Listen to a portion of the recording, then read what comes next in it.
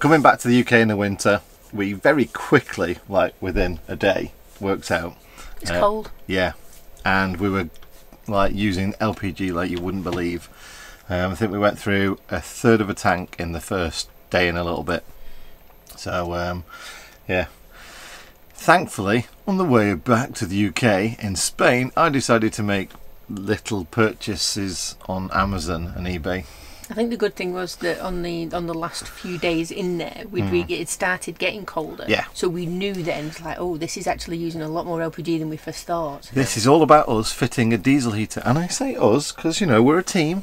I did do lots of sitting and confirming. You fed the nozzle through the diesel tank. Yeah, that was brilliant. I'm gutted I didn't video that. Yeah. I was very proud of that. So if you need any hints. Yeah, the tank comes totally kind of like, you know, blank, and you choose its orientation, and depending on the orientation would determine where you place the exit nozzle where the fuel line then goes into.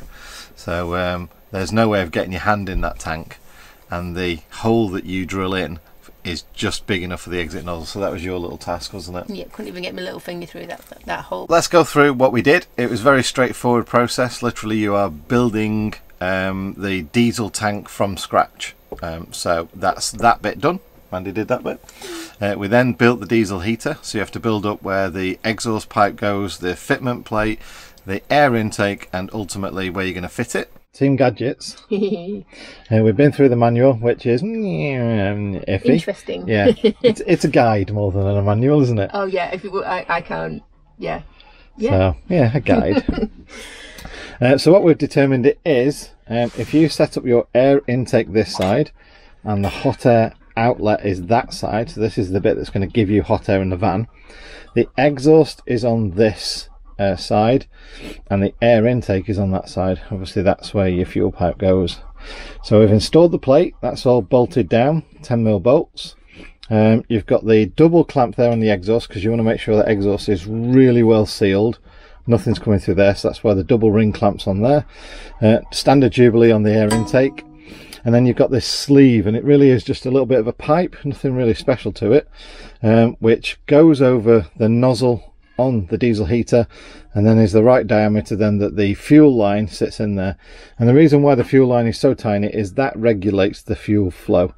So if you do change the fuel line at all, just make sure that the last bit to the diesel heater uses as much as this as possible, so this regulates the actual fuel sort of supply rate, if you like. So I just ripped off some of the cardboard from the box it came in to make myself a little template for the holes, so I can then take this to the boot area with a pen and then mark out the center points of the holes. We had three options.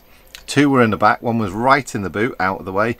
One was underneath where Mandy's foot of the bed is, because there's a false floor which covered just where pipes are connected and stuff like that, but there's enough space for it. And another one was under the passenger seat. Looking at the three kind of options, it quickly worked out that the best one was actually the one under your bed, wasn't it? Yeah, absolutely. And we weren't missing or losing out on any other storage space by putting it there, which was perfect, really, wasn't it? So this understairs cupboard, you may recognise it when I did that auto switch install. If you've not seen that video, I'll link it now. Essentially, it's so that whether we want hook up or the inverter, that auto switches to turn all the van electrics on between the two. So what I need to do now is just take a quick look underneath the van. So I'm using that reference point there, which is a hole they've drilled for the marker light on the amber marker light on the side of the van. So it's just at the back of the wheel arch, amber marker light. And then what I'm obviously going to do is work out if there's a space in the middle there to drill those holes there. The two holes for the exhaust and the air intake, and then the one from the fuel pipe as well. So these are the weather conditions right now. As you can see, it's yeah, it's frosty, the van's filthy, it's nice and foggy. The perfect weather really to crawl underneath the van. This is my marker that I was pointing at, so that's going to give me a line to inside the cupboard there, in the middle. There's the indicator, and that's how much space we've got to work with. So yeah, I might well run the fuel line down there all the way to the boot, which is where the the fuel tank's going to be, put the fuel pump there, and then we'll have the air intake and exhaust coming through the floor there. The sandwich that is our floor, which is a top layer of hardwood, a bottom layer of fiberglass, and a middle bit of fiberglass and foam, styrofoam, something like that. I realised quite quickly then that that wouldn't like heat being near it, so I made a much bigger hole in the floor so that when the diesel heater dropped into that hole, I could then line the inside of that hole with foil so that it protected it. That's what it looks like on the underside, the hole I've created, and I've used a bit of the tubing that came with it for the air pipes to create a bit of a barrier around there, so that those polystyrene bits are protected from the exhaust. So it's all nice and trapped down the sides and everything like that. I've got my fuel pump in, and the apparently optimal angle at 45 degrees. So that's in. And I've got the exhaust done, including the silencer. So that's all in. And the silencer is going down towards the back of the van, so in that direction. And the air intake is obviously off to this side, so they're completely separated, so there's obviously less a chance that the air intake is going to pick up fumes. Mandy's been doing a fuel tank, so I need to put a hole through there and then install the fuel tank inside the van on the back door, and then pop the other side of the fuel line in there as well. So that way then we are good to go, and everything's internal. Everything's ready to be wired in. I've not powered up everything yet because I wanted to make sure that all this was done. So the first time it powered up, it had fuel and everything was installed ready to go. So there we go. That's where the fuel line's coming in down there. Just need to tack that into place now. For now I've just put it up there, and we've put the fuel tank on the back. There we go. It was about 5 litres. So hopefully that'll last us at least a few days. And generally that was the installation. Very simple installation, very simple setup of all the components, despite the slightly dodgy English. Oh, it was funny. There's a lot of entertainment in that instruction booklet, definitely. Yeah. And then, like I say, it was just a matter of fuel line. So it comes from diesel heater, pump, fuel line goes to filter, filter goes into a tank. The tank I've mounted on the near side rear garage door. The hinges on that door are perfectly okay, so it supports the weight okay. It's a 15 litre tank, and at our, what have we had it now, 4 days? Yeah, 4 days. We're roughly talking about a day and a half, sorry, a litre and a half a day. Yeah. We'll go over costs in a minute on that one, but yeah, 15 litres on the side, that's great. The door supports it, and it means I can get the fuel line nice and quickly to the diesel heater as well. I think it runs about 2.5, 3 feet. So it's not too bad at all, really. It's a nice thing because it has to be a decent distance away from the diesel heater in the first instance, yeah, doesn't it? But not too far. Yeah, so the initial priming of the diesel heater, it powers up and it runs through its things. It's sucking, obviously, the diesel from the tank to the heater. A couple of little tips I learned on that one. Don't put the cap on the tank, because with the vacuum of the tank, it doesn't suck so fast. Who misses? Yeah, that's what she said. So yeah, leave the cap off on the initial prime, and that comes through a lot faster then. So it took, we're being buzzed by aircraft, they found us. So yeah, it took 3 goes at priming it, which is perfectly okay. It knows what to do. All you do when it comes up with the error code to say it's not primed, wait 30 seconds for it to kind of stop trying, switch it off, you know, usual thing. Yeah. Wait 30 seconds, switch it back on again, goes through the whole process again, and like I say, 3 times of that and it fired up, no problem whatsoever. And it's been pretty much as reliable ever since, really. Just turn it on and Bob's your uncle. Yep, and it's really good that it's, I mean, we did get a little remote fob with it. Yeah. Which we've been told by other people that have it, it's got a really good range on it, so you can kind of switch it on if you've got your van parked outside your house, you know. Does with houses. You can switch it on from out there and it reaches well enough, but because you've managed to put it at the bottom of the bed with the trimmer thing, it's at the foot of my bed, and I can literally just lean over and put the heat on when it gets a bit cold, so it's really good. It's a really easy to use little screen as well. It's fairly basic. I mean, you've got quite a few features on there that we've not used. I'll go over those in a minute, but yeah, as far as the installation, pretty much all we did after that was determine how we were going to attach it into, like I said, the Truma ducting system, which we've now had 2 goes at, and I think we've got it there now. So that's it, all finished off, all neatened up now. So the cabling's done on the inside. It's now joined into the ductwork on the outside. Slightly odd different sizes and everything. Fortunately the trimmer stuff slides straight into the 75mm of that. So I'm guessing theirs is like 72mm or 70mm or something. So that fits in there, that fits in there. That is basically sort of packed and taped, so that then comes down and then feeds through the rest of the van. So that's it really. Obviously you've got to make sure it's got enough air to breathe. So that's why this area is pretty good. It's not a sealed area. There's big gaps underneath there, there's gaps underneath there and gaps underneath there.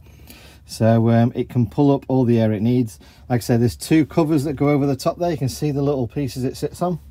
So those pieces of wood go over the top there, and then Mandy stores all the stuff there, and then there's another shelf there as well that drops down. And the only real hot part of it is this bit here, just the cowling at the front. That's the only hot part.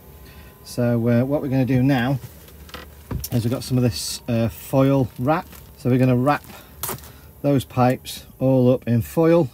It was all a matter of getting the correct amount of airflow so that the pipe that comes to the front here gets a really good airflow, so it gets all the way to us, and then the pipes at the back are at the back of that airflow, because we were finding the back of the van was roasting and the front was cold.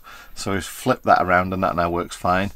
Not really used any of the original stuff that came with it. The kit that the diesel heater I ordered had absolutely everything with it. It's the most comprehensive kit I've seen. It's a 5 kilowatt rated heater, of which I'm told actually it's 3 kilowatt, because the 3 kilowatt and 5 kilowatt are all the same. So it could be that the software just makes the pump work harder to deliver more diesel, so it combusts for longer or something like that. I don't know. But yeah, it's a good kit. It was 90 quid thereabouts. I'll put the link in the video description down below, and I'll also link it on our website.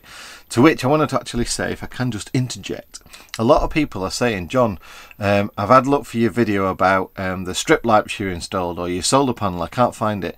Everything is on our website. Everything that's on our van of significant kind of importance to what we do or that we think is great is on our website. Or so anybody that's previously asked about it. If there's something random on there, it's because somebody's seen it and asked about it, so we pop it on there. It's nice and easy. So anything that you want to look for, before you look at the video, go look at the website and you can see the product. If you then want to look for the video, you'll probably find it better on our website, because it's all linked in there and there's a search facility. Yeah, the search facility on the website is actually really good. I use it to find the right videos too, because it searches the words of our description as well. So if we describe what we're doing, then it'll find that. So going back to the heater, like I say, 90 quid, really great kit. It's got everything in there. Installation, including crawling under the van in the snow, repositioning things to make them work better, like the pump, and getting the fuel tank sorted out. I would probably say and getting into a cupboard with an access thing like this, so John was literally having to fold himself in half to get into the thing, so it would have slowed you down a bit. If you're doing this in a blank canvas, like, you know, I would imagine it's 2 hours install. Yeah, in a van build, yeah, probably took us about 4 hours in total to install it, from start to drilling the holes sort of thing, planning it, to kicking it over was probably about 4 hours, which I think is pretty good. Bear in mind, you know, we're installing this in a motorhome and they don't leave a lot of gaps.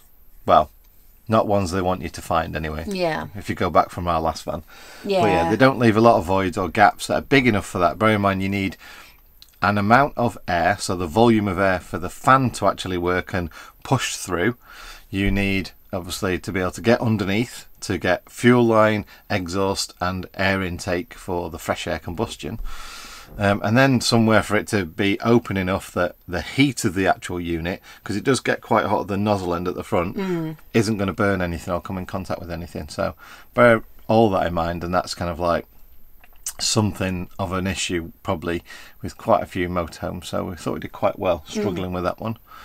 But yeah, overall really happy. The noise of it outside isn't so bad. The ticking of the diesel pump inside is now bearable. Bear in mind, we had it on this morning because it got freezing. We don't run it permanently overnight, but it got to about, was it R5 or something like that? Yeah. And it was only about 2 degrees outside and it was about 11 degrees inside, so I whapped it on because Cooper doesn't have a little blanket and snuggles and that. Yeah, like we're we do. fine under the covers at the back. Through levels 1 to 6 of heat, or you can do it through temperature as well. So you can set the temperature whichever way you want as well. It's got a couple of other little functions. If you press those two together, it turns it into mountain mode, which means it uses less diesel because the air pressure or the air is thinner. So it also means the pump ticks slower. So at night time we're actually putting it in that, so the pump ticks slower, doesn't keep us awake so much. So that's the 2 presses of that. And it has got a timer mode as well, which is those 2 presses. So then now you can set the timer and set it to come on and off at a certain time. That shows you the temperature inside the actual heater. That shows you the volts that it's currently getting. Obviously it's at the end of the line, so its volts to drop while it's using the diesel plug heater. So while it takes that volts, it'll drop, but normally it sits about 13 volts, and that's obviously the temperature you've set to. If you press and hold that, you swap between manual mode and auto mode. So heating 1, 2, 3, 4, 5, 6, like that. Or press it again, and then you're on the temperature. And then the top of the display there is just the current temperature that it's detecting in the van. So whilst that thinks it's 22, 23, so the real temperature in the van is 17.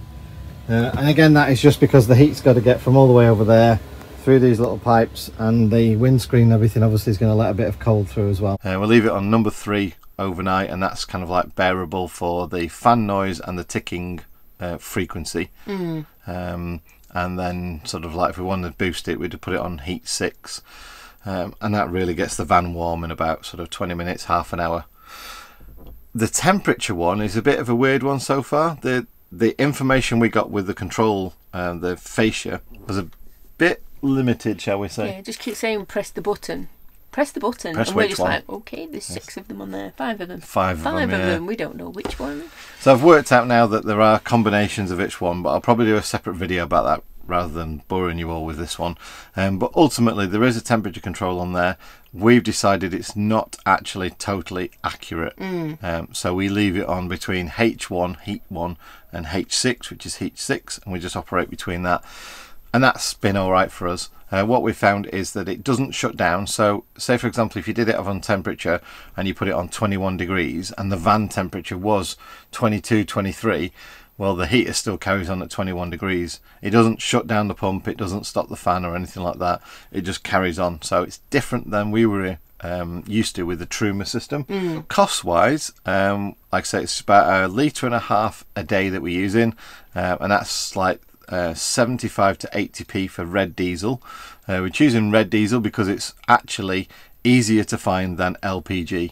So it gives us the option to put normal diesel in or red diesel, doesn't matter. For those of you that don't know, red diesel is available VAT free or duty free for people to use for heating and farm vehicles and plant machinery and anything stuff that's like that. not on the road. Yeah, if it doesn't drive on the highway, then you can use red diesel. So that's what we're using because, you know, why not? But obviously it does give us the point of wherever somewhere that doesn't have red diesel, that we can chuck normal diesel in. It's just going to be more expensive. Yeah. But so we've worked out that's going to cost us about £36 a month. Bear in mind this is winter right now, so we're basing our costs on worst case scenario. Yeah. Because what is it outside at the moment? It's 5 degrees outside. Degrees, yeah. Like I say, it was about 3 degrees overnight. So it is important to keep it on. Whereas our costs for LPG at this kind of time of year or this temperature would be in excess of about 60 to 70 pounds a month. So it's better. It's more easily available.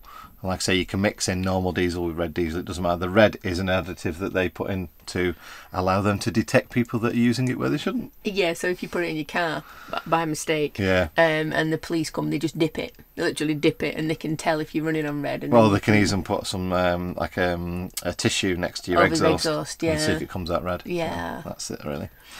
So overall, after a few days, I think it's a success, don't you? I do. Because we've got the ability now to run it on both. I mean, we could have both heaters on it at the same time now if we wanted to. Yeah. But yeah, the LPG is now going to be used for running the fridge, which is still an LPG. Although now we're back in the UK, we're going to get that swapped to the compressor fridge that we planned.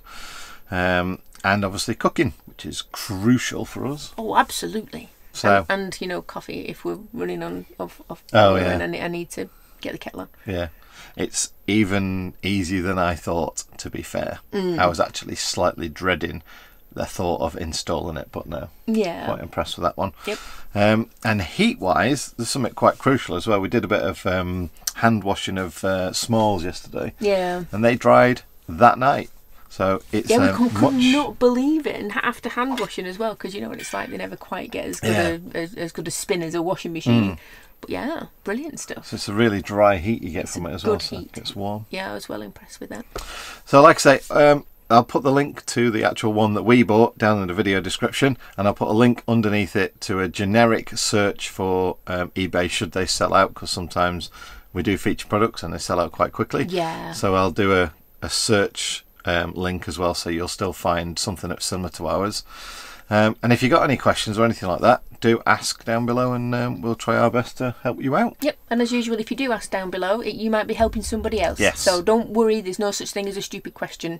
Get it down below if you've got anything you're worried about. And if you know of anybody else that's been thinking about fitting a diesel heater to either their van conversion that they've started, been running for ages, or you know, motorhome that you want to future-proof your van like we've now done and put a diesel heater in there, because it is much easier to get diesel, then obviously please do share it. If you've got any forums that you're a member of, share it with them, or Facebook groups or whatever. Yeah, and somebody told me the other day that they'd put one in, or they were thinking of putting one in their summer house, so they could use their summer house all year round. Oh yeah, that'd be cool. So it's just because with the diesel tank, it's so easy. It's just, you put it anywhere. I mean, they do a version that's standalone now, and I've seen people do that, so I'll put a link down there to a standalone one as well. So if you've got like a home office in your garden and you're working from home right now and it's cold and you're using electric or something like that and it's costing a bomb, then I'll link another one. And all you need for that one, it's got everything inbuilt. You just need an exhaust outlet, so obviously you don't choke yourself. Yep, and power. And power. So there you go.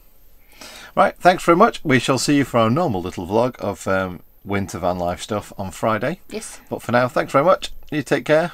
We'll see you soon. See you soon. Bye.